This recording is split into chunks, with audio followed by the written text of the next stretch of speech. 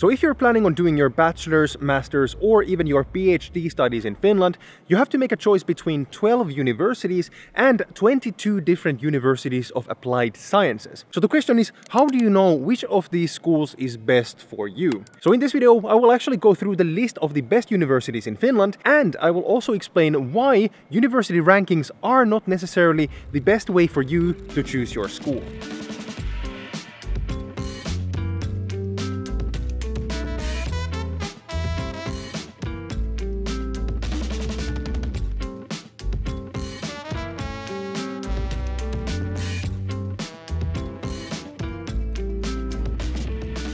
Alright, so what are the best universities in Finland? Well, according to the QS World University Rankings, they are the University of Helsinki, which is located right here in the middle of Helsinki, and Aalto University, which is located here at the Otaniemi campus in Espoo, followed by the University of Turku, University of Jyväskylä, University of Oulu, University of Tampere, Lappeenranta-Lahti University of Technology, or LUT, the University of Eastern Finland, and the Åbo Academy. Considering that there are almost 20,000 universities around the world, this puts the aforementioned Finnish universities among the top 3% in the world. So if QS says these are the best universities in Finland, I guess that's it, right? Well, it's actually not that simple. The thing is, when deciding which university is right for you, the different university rankings, especially the joint rankings that I just referenced, are actually not always the best way to choose your school, because they do not always tell you the full story. First, each ranking system focuses on a limited number of different factors when it comes to calculating their gradings. For example, the QS World University Rankings rely heavily on an academic survey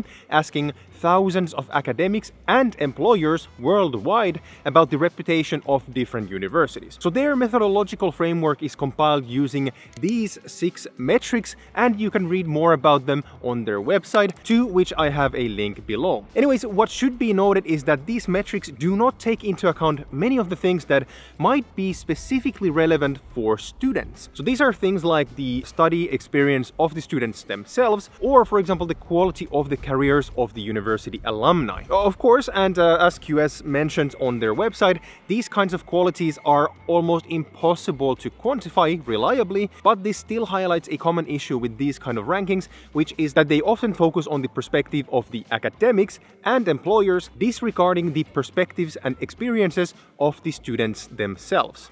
So talking about studying in Finland, one of the great benefits of actually being a student here is that we get to enjoy really high quality but also affordable student apartments. In fact, if you are coming to Finland to study specifically in the capital region, I highly recommend that you apply for student apartments from today's sponsor, which is HOAS. So HOAS, or the Foundation for Student Housing in the Helsinki region, is a non-profit that builds, rents and maintains student apartments in the Helsinki capital region. I've basically been living in their apartments all throughout my studies, and I highly recommend that you apply for one of their almost 10,000 apartments. Not only are HOAS apartments super affordable, but they're also really well located around the capital region, making commuting to any of the major campuses in the capital region super easy. More information about HOAS and all of their apartments through the links in the description box below.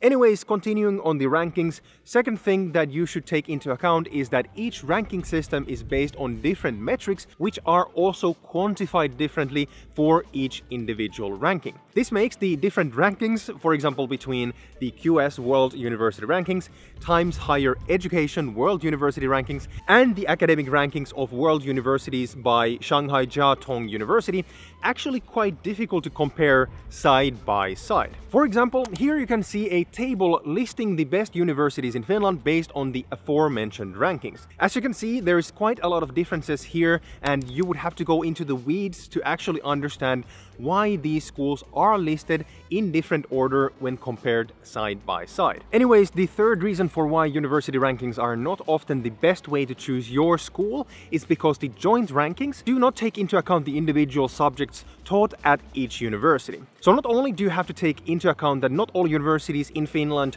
teach every possible subject, but also that the joint rankings might not do justice to each faculty at each university. This is why blankly staring at the joint rankings can actually be quite confusing. So as an example, if we take a look at the QS 2021 rankings for Finnish universities, universities, you can see that the University of Helsinki ranks #1 in Finland, closely followed by Aalto University. Alright, so that's cool, and I guess this means that if you want to study at the best university in Finland, you should always apply to the University of Helsinki, right? Well, no, it actually depends on the subject that you want to study. For example, if you want to study biology, the University of Helsinki would be the best choice, not only because it ranks the highest in Finland in that field, but also because Aalto University doesn't teach biology as a subject. So while Aalto does have a bunch of programs that are based on biology, for example, biochemistry, bio-based materials, clean technologies, wood chemistry, etc., it is not the right school if you want to become a biologist. So another good example here is business and management. Again, if you look blindly at the joint university rankings, you would think that the University of Helsinki would be your best option in Finland. But again, this is not the case, not only because Aalto University actually ranks #1 in business in Finland, but more importantly because the University of Helsinki doesn't even have a faculty in business and management. Finally, a third great example is actually the subject of arts and design. So again, if we look at the QS 2021 Joint World Rankings, Aalto University ranks 127th in the world. So that's actually pretty good, but again, there are a bunch of better universities around the globe, including the University of Helsinki, which ranks 104th in the world. However, the University of Helsinki again does not have a faculty in arts and design. Also, as it happens, the Aalto University School of Arts and Design, right here behind me, actually ranks 6th in the world in its field. So in this subject, Aalto University is not only the best university in Finland, but also one of the best in the entire world. So yeah, as you can see, the joint university rankings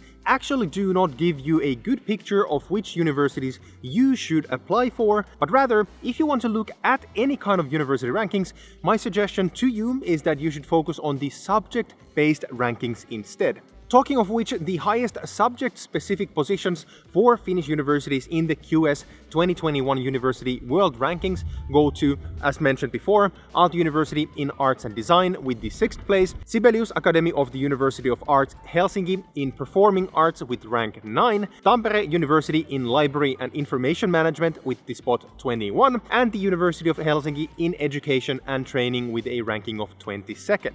In addition, 3 Finnish universities also featured in the QS Top 50 Under 50 2021 rankings for young top universities in the world, and these were Aalto University, Tampere University, and the University of Eastern Finland. So now that you know some of the best universities in Finland, next I recommend that you watch this video where I talk about how much it actually costs to study in Finland. Thanks again for watching, guys, and I will see you in the next one. Bye.